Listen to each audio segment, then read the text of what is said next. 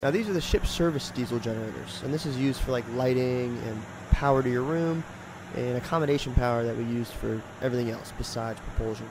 We have 3 of these on the boat, and that's controlled by a switchboard in the ECR, or the engine control room. The engine control room is just like it is in the name. We control most of the machinery from this room. If the ship's sinking, we all get in and drop it in the water.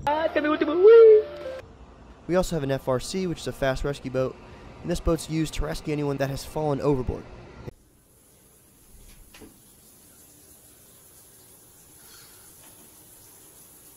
Now me and Grady are both third assistant engineers, so really quick I want to explain the hierarchy of titles on a ship.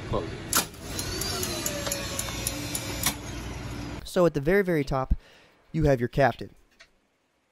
Captain is in charge of mostly everything, and everyone really reports to him, the last line of communication to shore. Now, just slightly below him is the chief engineer. Now, below your captain and your chief engineer, you're going to have your chief mate and your first assistant engineer. Below these two, you're going to have your second assistant engineer and your second mate, and then your third mate and your third assistant engineer. That's what me and Grady are. Below that, you're going to have your QMed in the engine room department, and on the deck side, you're going to have your bosun. Then you're going to have your wipers and your oilers, and your ABs, or able-bodied seamen.